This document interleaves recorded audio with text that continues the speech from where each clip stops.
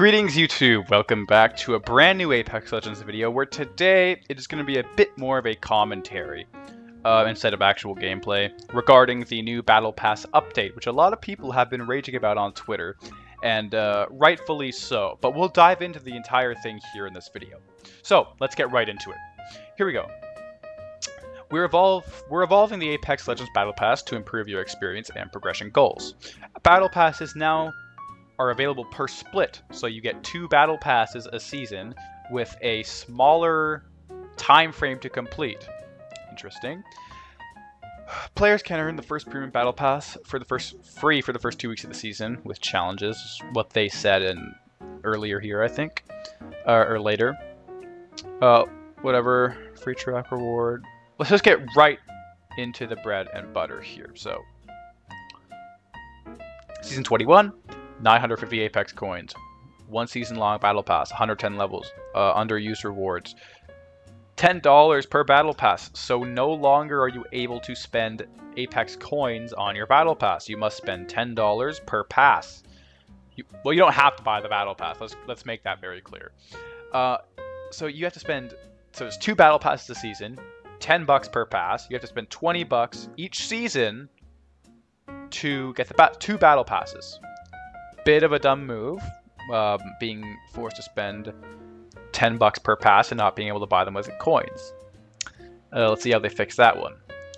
1 battle pass for each split, 60 levels each, so it is shorter.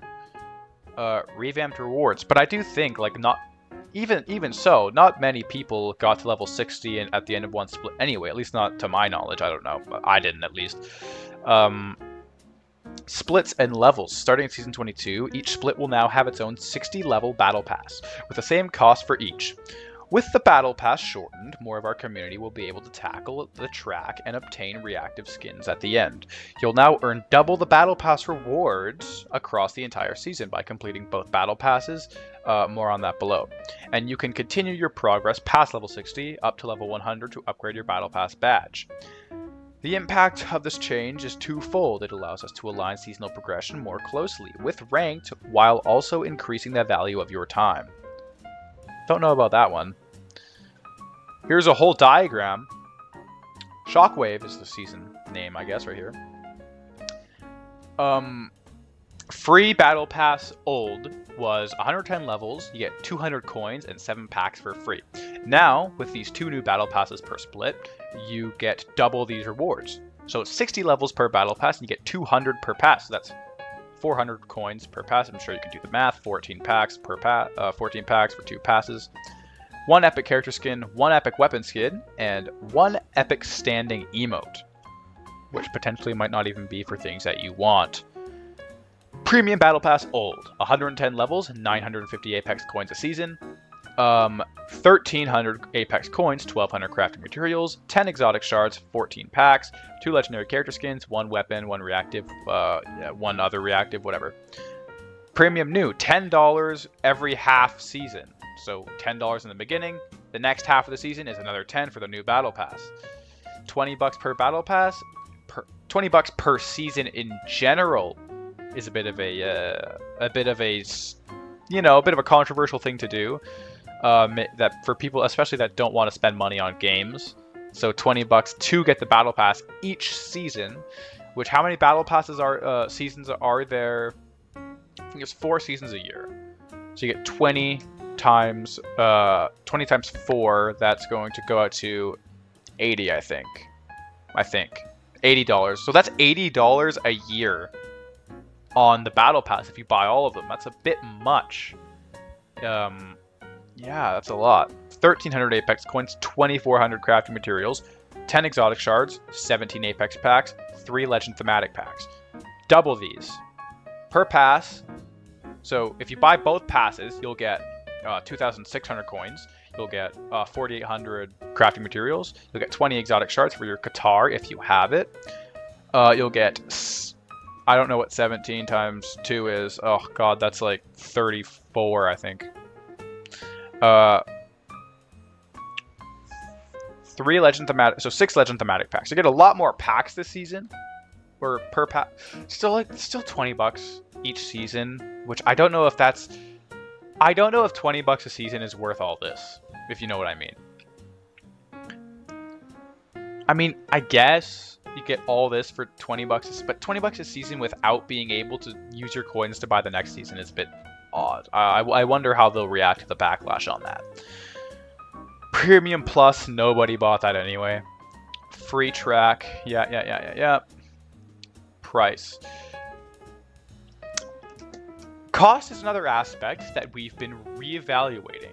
To up the value going forward, each premium tracked battle pass will cost $9 USD, which is I think $15 Canadian, which is where I am. So that's like 30 bucks a season.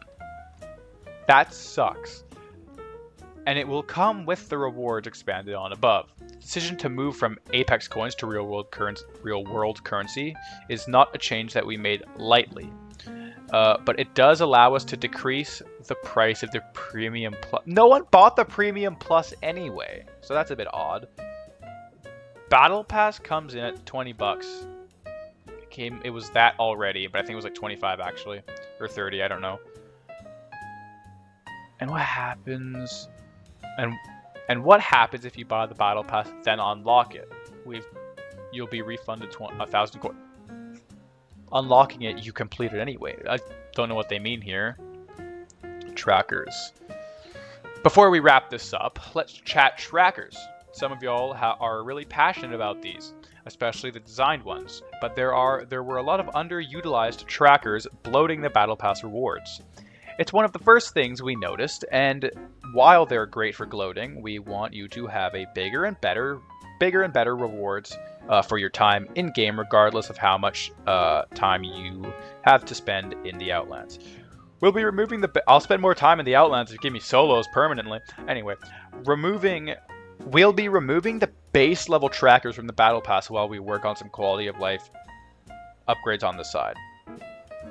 So no longer will you be having your Season 21 kills or your Season 21 wins for a character. No more. That's kind of sad. That's pretty upsetting. Notice we said base level. Fully designed trackers featuring art will still be available in the Battle Pass.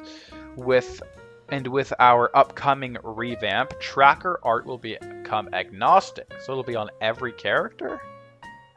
So you can have like Bloodhound art on Fuse's card. So I wonder, I'm sure the kills will transfer over. So if you have them on, say, like Bloodhound, and you have 500 kills on Bloodhound, and say you put those on Revenant, and I have 20-some thousand kills on Revenant, then I think the kills will go with it. But that's a bit odd. Certainly is a controversial change to make. You do get a bit more bang for your buck, I guess, with the two halves. But the thing for me is, if that's 20 bucks per season, you have to spend 20 bucks to get 2 battle passes a season, which is a bit of a cheap cash grab if you think about it. I mean, like, come on, 20 bucks per season, especially with Canadian, which is 1,000 coins, and if this is $10 USD. Canadian, if we're going based on like 1,000 Apex coin costs, that'd be $15 Canadian, which would be 30 bucks per season. But so having to spend, what's 30 times 4? I'm not very good at math, so I'm gonna take up my calculator here. Actually, even better, editing, Dylan. What is 30 times 4? Yeah, that's right. It's that. That's pretty expensive for having to spend money on only battle passes. You do get more rewards, but I still do think that much per season, 20 bucks per season, and then going along, you can't spend coins to get the other battle passes. So you have to keep spending money to get each battle pass, which is a bit of a stupid move. You do get more bang for your buck, as I've stated, but it's a bit iffy. I wonder how they'll work on that. Let's read here.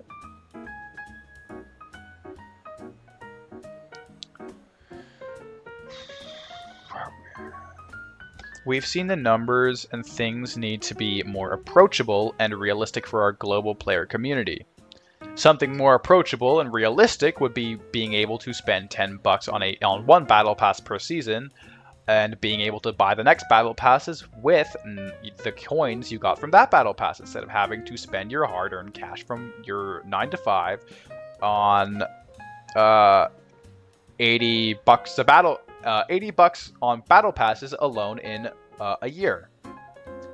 So that's what I have to say on it, really. I think you do get more bang for your buck, but having to spend that much on battle passes in 1 year is a bit ridiculous. Do let me know what you think in the comments down below. And, you know, if you don't like it, I think that players alike should be, you know, really vocalizing this, so Respawn, like, notice, like, okay, a lot of people don't like this change, so maybe they'll revert it back.